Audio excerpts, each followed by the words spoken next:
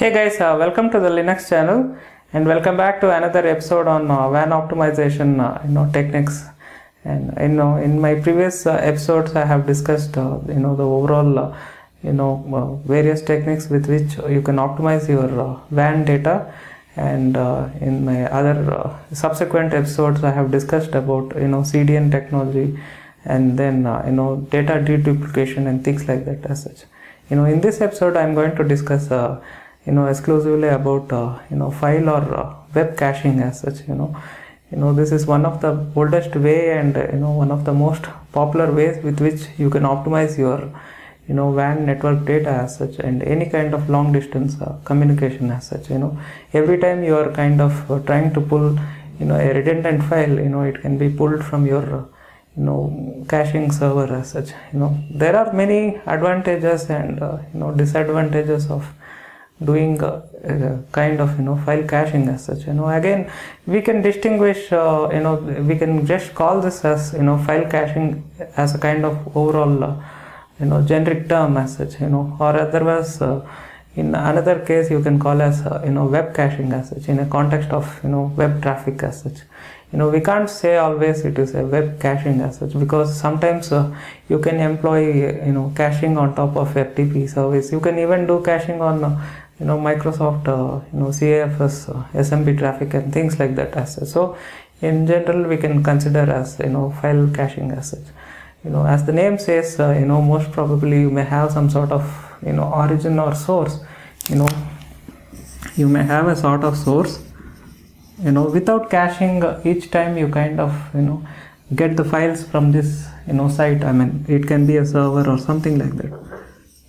It can be some sort of remote server or some sort of system wherein which it may have these files, and as a user, if you try to access these files from this without a kind of file caching, each time you access a file, say suppose abc.txt, it will be pulled from the source, and if there is another user which he or she again tries to pull that file, again another copy will be sent from the server to the client as such. This is what happens without caching as such. So with the introduction of caching, what happens is you can have some sort of caching server,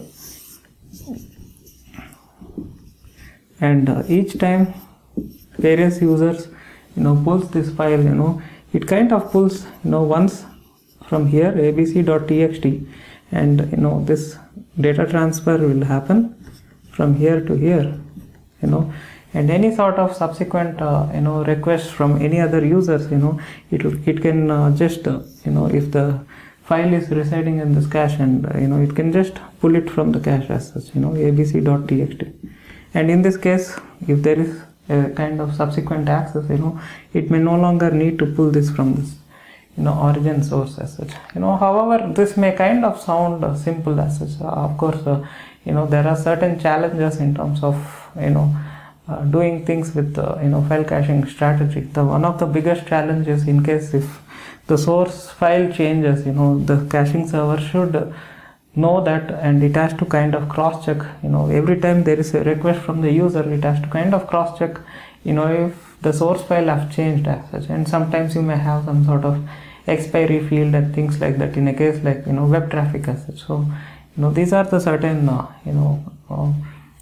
sort of limitations and certain things to be points to be taken care of whenever you do file caching as such. And in this way it really saves a lot of data, as one can understand. These files can be several MBs or even GBs as such.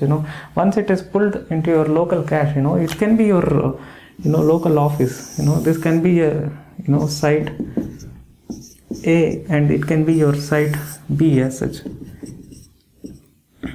and both can be connected via internet or some sort of WAN network as such. In this case, definitely it is going to be a great advantage. It is going to be residing as a local copy, and it can be pulled any number of times once it is pulled from the main remote site to the local site as such. As I said before, it has its own limitations, and this really works in a case of a data which is in the form of files as such.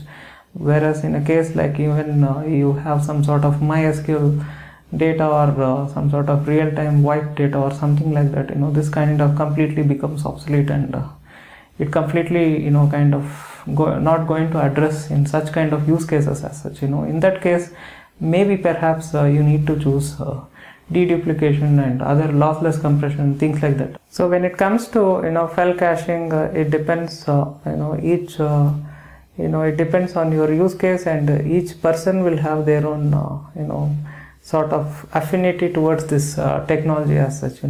As I said, this is one of the most traditional way to optimize your WAN traffic as such. And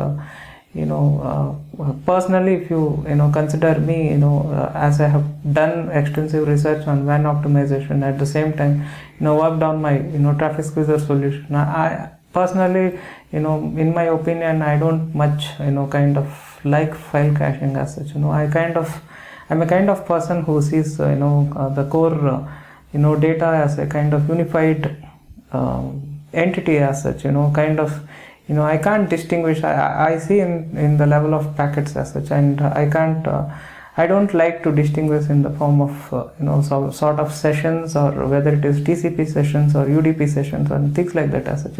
It is like end of the day your data is passing through a network gateway or something like that. It can be a mixture of any kind of packets at any given instance as such. And the challenge is, how do you optimize this kind of data as such, which is a kind of blend of any kind of protocols and packets as such. One of the biggest limitation with file caching is it depends on, and it is highly protocol dependent. It is highly application protocol dependent as such. If it is a case of web data, it has to be done caching in the form of sort of meant for web data as such. If it is for FTP, it should be for FTP, and if it is for SSL, then it's a completely different approach you should follow.